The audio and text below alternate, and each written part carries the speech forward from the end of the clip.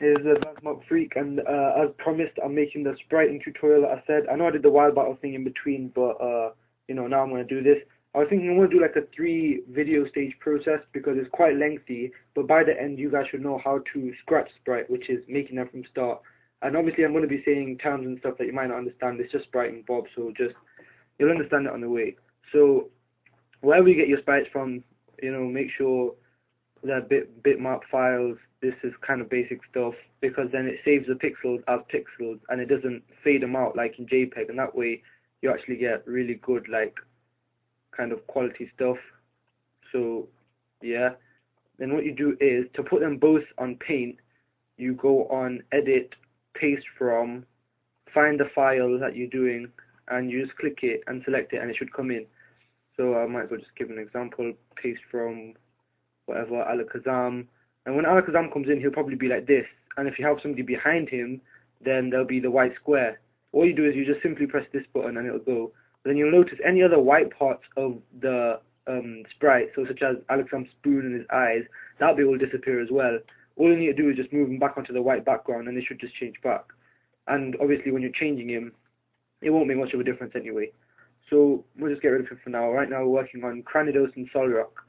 And obviously the first stage is defining which colors you'll need and which colors are which, because it's very important, because you pretty much need this for every part.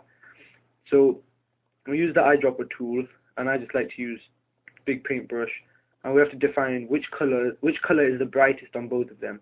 So obviously first here we have the white, which you can't really see. Secondly we have this blue. Let me just make this a bit smaller. Then we have this blue here, and this blue, and this blue. And I'll just explain where you usually get them from. The first one, this brightest one, is usually called a highlight because it's the lightest part of the sprite. The second bit is actually the main color. Yeah, you don't really see it much because quite most of the sprites are dark. And this third bit is a shadow, and obviously this fourth bit is a darker shadow. And this fifth bit, this fifth bit is like a selective outlining, which I'll go through in more detail later. And the last color is usually just a black. So I don't like adding it. Sometimes I don't, sometimes I do, but you know, you add it if you want to. It's not really that important. Now, you should be able to find don't forget there was one highlight there. Should be able to find 5 colors here. So there's one, where's the next one? Here's one. And where's the outline? Yeah, that last color is usually a part of the outline where it's quite bright or whatnot, you know, wherever you find it. And then there's the black as well. I might as well just do it now that I've clicked on it there. So that's one part of it. The other part I might as well just go through because you know, there's some sprites that won't actually their colors won't actually match, so there might not be the same amount of colors because of primary and secondary things like that. Actually, I think this one might work. I'm not sure. Can't remember doing this one actually. Let's just see. But if that does happen, if you do happen to have two sprites that don't really color code, then you're just gonna have to use kind of common sense and just kind of work out, you know, which colors would be best to use for what, and just experiment really. So yep, I think that's about everything. Well, we'll find out anyway. We'll find out later anyway. So now that we've defined the colors, the highlights, the base colors, the shadows, and the selective outlines, now this is a really simple one, but trust me, I'll get a bit more difficult in the later videos. And then we do this Paint. If you're using Paint, then that's good. If you're using a different program, then there should be some change color function somewhere there. But I just like sticking to Paint. So what you do is you click on the eyedropper, the rubber eyedropper. Yeah, just make sure it goes to rubber because it just makes it easier. And what you do is, now I've not got that thing, I forgot to set it or whatever, where it shows whether you're right clicking or left clicking. So you're gonna have to listen carefully. You right click on the color that you want to change the sprite into. Let me just quickly make another one of these so I can show you what I'm on about. Copy, paste. You came over, yep, sorted. Yeah, so you right click on the color you want to paint him in, if you want to think about it like that. So now I've picked this color, and your rubber should go red. Yeah, that's good. Well, I say red, but the color that you picked. Then you left click on the color that you want to change. So now I'm going to click it, and it won't change, but you should see in this bottom corner here that this background color is the color that you want to change it to, and this one is. And what will happen is when we right click, all of this same color here will be changed into it. So if I click over that, there you go, gets changed. But don't forget, if you are using a white, then don't forget everything else will get changed as well around it. So if you are using a white, just make sure you get the actual right bits. But for every other color, it should be really simple. So let me just quickly do this. You can always rub around him later just to make sure. Just quickly color him in, just go over him with the biggest rubber size. And you just do this for every single one. Now, another thing I'd like to say, just don't judge the sprite you're doing until you've finished him. Because obviously you're probably looking right now and you're thinking, what is going on right now with this guy? But you can't judge him until you finish, because really you have no idea. Like, there's so many times personally myself where I'm thinking the same thing, and then in the end I think, wow, it actually doesn't look that bad. So you just right click the color you want to change, right click the color you want to paint it in, left click the color you want to change, then you right click over the actual image. So that way it will only paint the color that you need. So there we go, that's his top half finished. Now right click, right, left, right. So right, left, and now I'm doing right now. So coloring him in again.